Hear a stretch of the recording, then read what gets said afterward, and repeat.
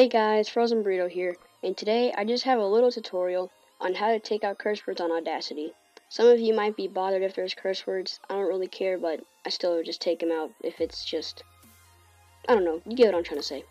So the first thing you want to do is you want to record it or you want to import audio, but I'm just going to record. So let's say, you are a piece of poop, I hate you. So then we pause it, and then we find out where the word is, so let's look. Poop. There's poop. So generate, silence, you can use tone or white noise, but I don't know, I don't really like that in my song, so I use silence. So then you click generate, and then now you can listen to the song, press spacebar. You are a piece of poop, I hate you. See, poop is gone. So, yeah.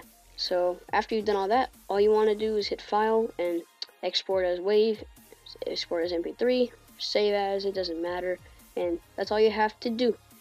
Done. Thanks for watching. Like, comment, subscribe, all that stuff. Yeah.